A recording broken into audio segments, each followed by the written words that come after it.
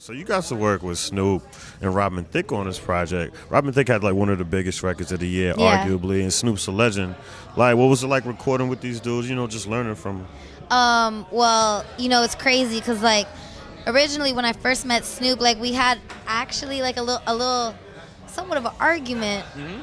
It's crazy, but like I don't like, you know, like to get into full detail about it. But cool. After that, I was kind of sad because I'm like, dang, I just got in an argument with Snoop. But you know what? Like Snoop respected me because within that I had spoke my mind and you know, and he kind of was like, damn, like this little white girl right here is crazy. He was like, she speaks her mind, like I fuck with her. Yeah. And then, you know, our homie who hooked us up originally, you know, told Snoop, he was like, yo, y'all gotta, you know, get together. You know, Chanel West Coast, you Snoop, like she can't be Chanel West Coast without doing a song with you. Word. And I thought the same thing. I'm like, I can't be Chanel West Coast without a song with Snoop. Like he's like the fucking OG legend on the West Coast, and like everybody loves him. Like anything he touches on the West Coast, people are like, oh, I love it.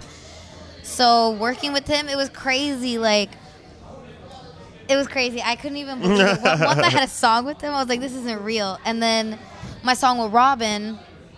Actually, Robin's a good friend of my producer, Rich Skills. Rich Skills produced my whole mixtape. Yep, I saw. And Rich and Robin are actually like best friends. So Rich hooked me up working with Robin, and I'm cool friends with Robin now too. And Robin, like, he is like the dopest. Like, he's the dopest white boy. Like, we all say that. Like, Robin is like, he's so funny. He's so cool and such good vibes. So like making music with him is just so positive, and like it's really dope.